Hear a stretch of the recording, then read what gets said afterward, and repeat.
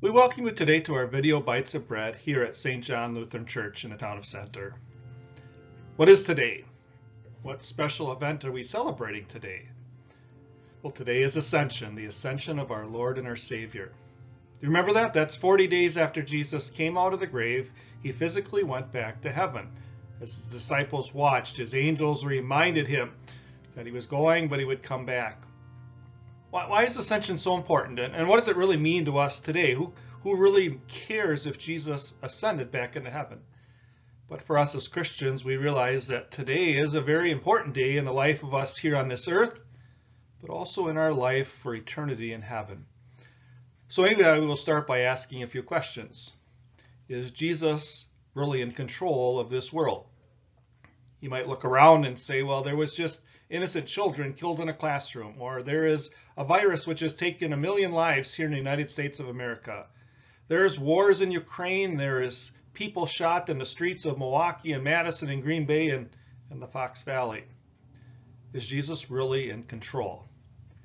We confess every week as we say the creed, I believe in Jesus, and then we say, who ascended back into heaven and is seated at the right hand of God. Do you understand what those words mean? We say them on a weekly basis. Yes, he ascended. He sits at the right hand of God. But what does that mean? As we gather today and think about ascension, let's imagine what it is that Jesus sits at the right hand of God. Jesus is the right-hand man, the position of power. It is not a place. He's not in the literal right hand of God. But Jesus is in heaven, ruling with all power and might over all things in heaven and on earth. Now, why is that important? Listen to the words as John tells us in John chapter 14. John writes, in my Father's house are many mansions. If it were not so, I would have told you. I am going to prepare a place for you, and if I go and prepare a place for you, I will come again and take you to be with me, so that you may also be where I am.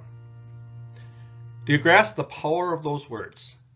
Jesus ascended back into heaven, and he says, I'm in my Father's house in heaven, and it's like a mansion. And it is beautiful, and it is wonderful, and it is perfect, where there is no sin and sadness, and there's no more problems like this world. There are not mass killings in heaven. There is not a sickness that kills millions of lives. There is not trouble on the streets. There is not worries in our hearts. But the best part of this ascension is, what does Jesus remind us? That's what he went to heaven to do, to prepare a place for us. And did you get the promise? He said, if I'm going to go and prepare a place for you, I am going to come back again and take you to be with me, so that you may be where I am. That's the key part to this verse. We've had a number of funerals here at church this last month, 3 of them right in a row.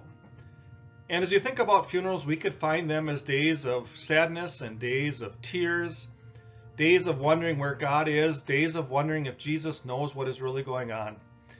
And it is interesting as you look at the funeral of a Christian who trusts in Jesus, who went to prepare a place. It is different, isn't it? Because we know that our loved one is in heaven. My mother-in-law went home to heaven this month, 93 years old, just turned 93 years old. She was a Christian in her heart. She raised her children to be Christians and her grandchildren and great-grandchildren. But you know what? It wasn't a day of sadness for very long. Yes, my wife misses her mom very dearly. And yes, we all will miss her for a short time on this earth. But the ascension of Jesus reminds us that he is in heaven preparing a place, and now that place is ready, and now he took her home to heaven. The same for those other loved ones that we talked about this month who died, Mr. Jim Main and Mr. Jim LaBeouf. God called him home to heaven, to the mansions he prepared when he ascended back into heaven. But what about us? We sit on this side of heaven. The promise is the same for you and me. I went and I ascended, and I sit at the right hand of God, and I'm preparing that place for you. And one day we will see those loved ones again, the people we miss here on earth, but we will see for eternity in heaven. He's going to come back and send his angels to bring us to heaven. That's what the ascension of Jesus reminds us. He is ruling over all things, life and in death, and for eternity. So Ascension might seem like just a minor day. We don't have anything special planned for Ascension Day. But the ascension of Jesus is beautiful. It is powerful. It reminds us that our home is not here. Jesus ascended back to heaven to remind us our home is in heaven. And he is ruling at the right hand of God. What does that mean? In power and might and strength and glory. And isn't that the truth?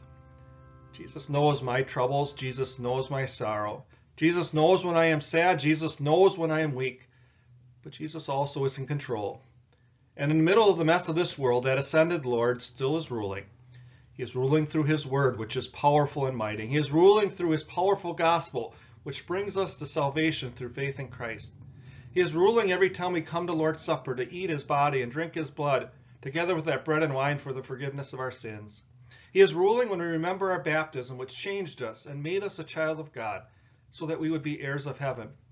He is ruling when he points us back to the cross to see that Jesus did do everything we couldn't, and that he ascended to prepare a beautiful place for us. As we live in this world, keep our eyes mainly focused on that wonderful joy of heaven. Help us to remind ourselves we are not living here on earth permanently, but we have this beautiful place called heaven, where our ascended Lord rules, and where our ascended Lord will come one day to bring us so that we can be to that joyous place called heaven, where we too can celebrate with our loved ones forever and forever. That's what the ascension of our Lord means. Let's pray. Dear Lord and Savior, we thank you for coming to this world, living for 33 years, and then ascending back into heaven to take full use of your power and might, and the promise that you will rule over all things in heaven and on earth for our eternal good. Remind us to keep our eyes focused on heaven, where you will come again to bring us to the joys of eternal life in heaven. Help us to see you as ascended Lord, who is all-powerful and almighty and all-knowing, who watches over every part of my heart and life. Guide me and strengthen me, as you are our ascended Lord, who sits at the right hand of God. God's blessings to you as we live in a sinful world, strengthened and led and forgiven by a gracious God. Take care.